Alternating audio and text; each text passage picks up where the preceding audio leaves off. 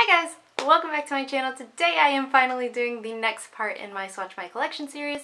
It has been a while and the issue isn't filming and swatching and all that good stuff, it's posting on my Instagram. I can't find time to post 10 random polishes on my Instagram page because I'm constantly posting other swatches and new releases and indies that need to be put out and all of that good stuff. So I don't want to take away from that just to share swatches of things that I can't stop myself from buying. So I'm kind of putting these up as I have time, but I would like to be more consistent with it. I just don't want to take away from swatching things for brands that need to be swatched, if that makes any kind of sense.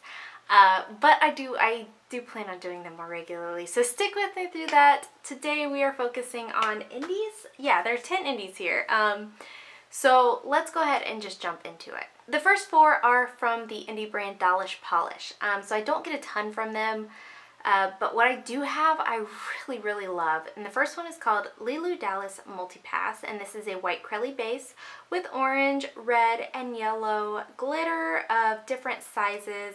This does take 3 coats to be completely opaque. It does dry textured. It is a little bit difficult to remove, but good God, is it not beautiful. Like, this is so gorgeous. I love a nice Crelly polish, and this is no exception. This one's so easy to use. I mean, it's fantastic. It has a great formula. I really like this one. It might need 2 coats of top coat, but it's so worth it in the end. So in my swatch photo, you're going to see 3 coats of Lilu Dallas Multipass and a glossy top coat.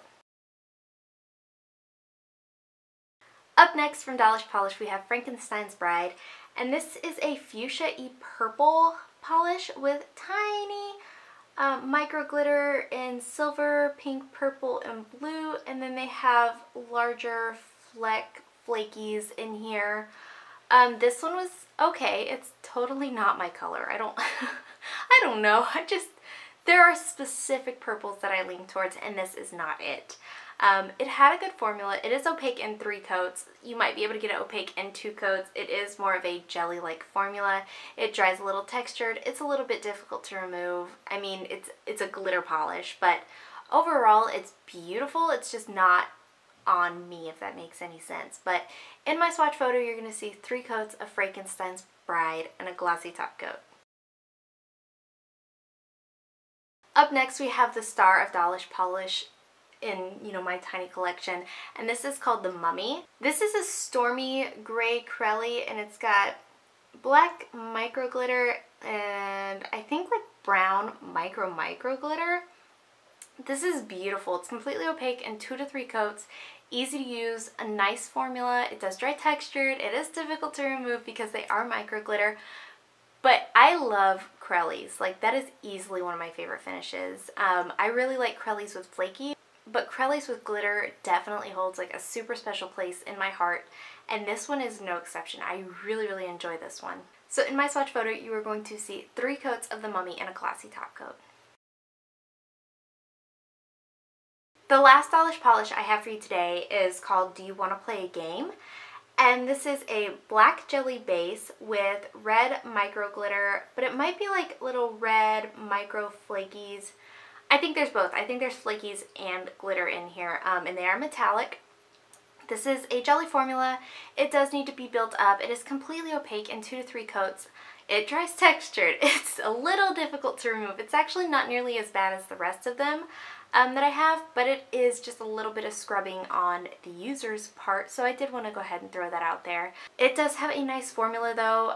It dries fast. It dries decently glossy because it is jelly as opposed to Crelly, so it dries decently glossy, though you will want a top coat either way to kind of bring everything at the same level since it does dry a little bit textured.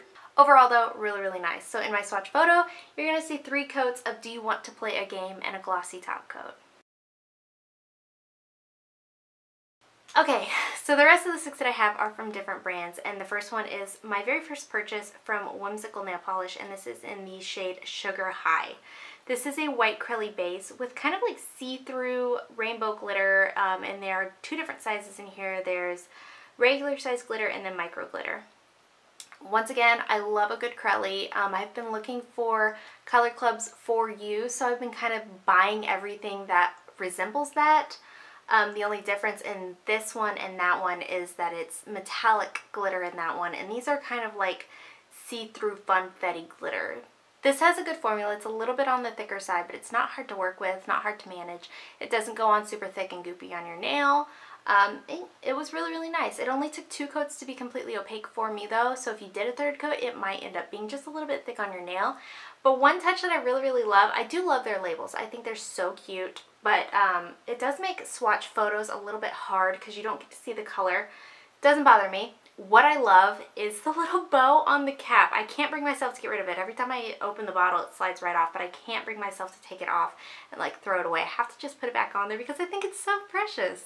Enough rambling. This was my first experience with this polish brand, so I really felt like I had to kind of just throw something out there that I thought about the brand. But in my swatch photo, you're going to see 2 coats of Sugar High and a glossy top coat.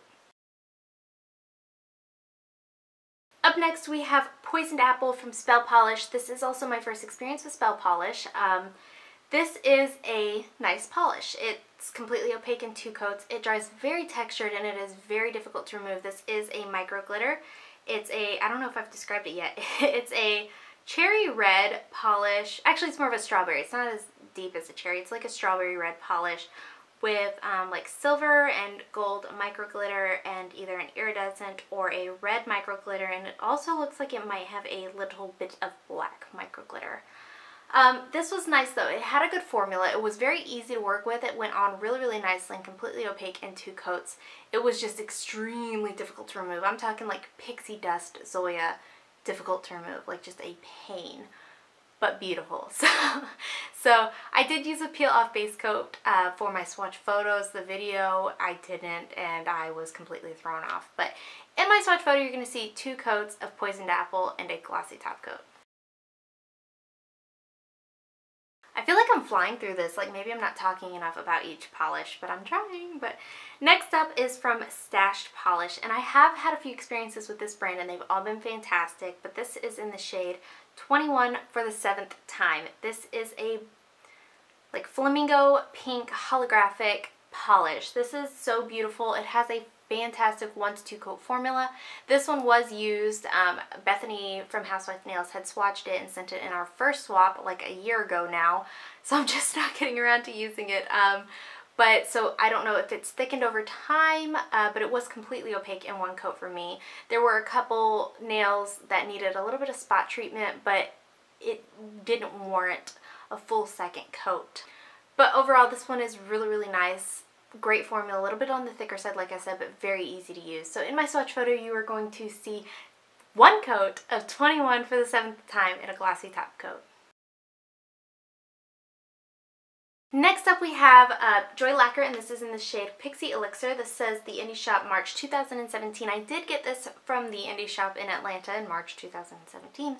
But I'm not sure if it was an exclusive to the event or if you can get this online now. I haven't checked out Joy's site in quite a while. I really, really need to because everything that I try from her is fantastic.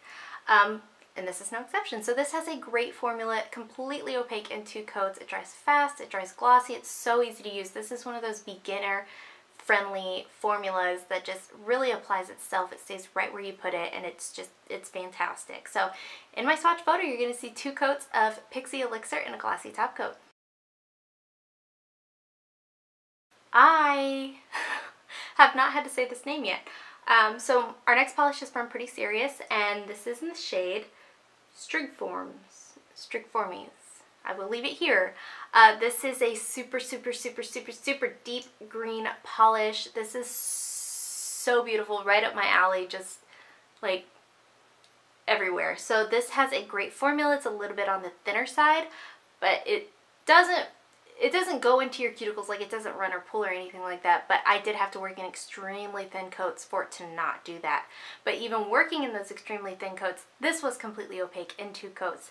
It also dries extremely fast and very glossy. This was my 2nd experience with Pretty Serious, and yet again, it's a really, really good one. I did get quite a few polishes from them when they were having their like brand changing sale, so they changed their logo and that was it, and their bottles were marked down to a fantastic price. So I did grab a few of them back in the day, and this is only my second time using it, so I will get around to using the rest of them, but this one was great. So in my swatch photo you're going to see 2 coats of Strigforms.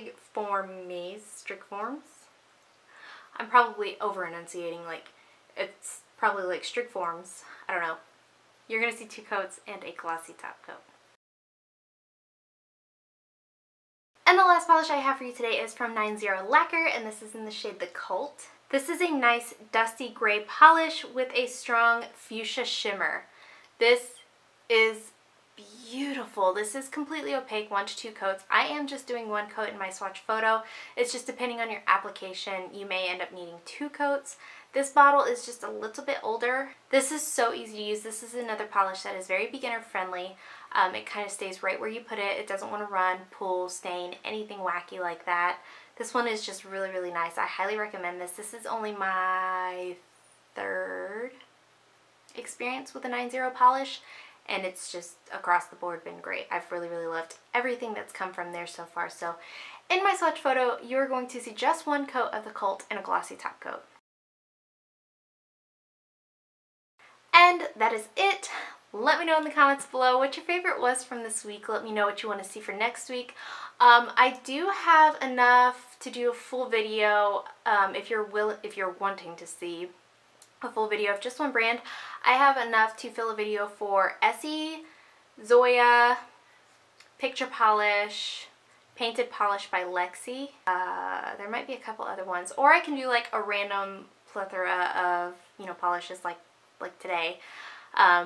Or I was thinking of doing either a drugstore, 10 drugstore polishes, 10 high-end polishes, which the drugstore would be like Sally Hansen, Sinful Colors. The high-end would be like Marc Jacobs, Louis Vuitton, Dior, Burberry, so whatever I've got in stock for those 2. And then I was also thinking of doing a Lemmings list one, because I have been marking polishes off my Lemmings list consistently, so I do have those set aside to do maybe a video on that, but I can do a Swatch My Collection video on that if you're interested. I mean, I'm sure it might be nothing like amazing to you, but there are a few things on there that were pretty hard to find, so if you're interested, let me know. Just let me know what you guys want to see. That was a long outro. Give this video a thumbs up if you liked it, subscribe if you want to see more from me, and I will talk to you again next time. Bye.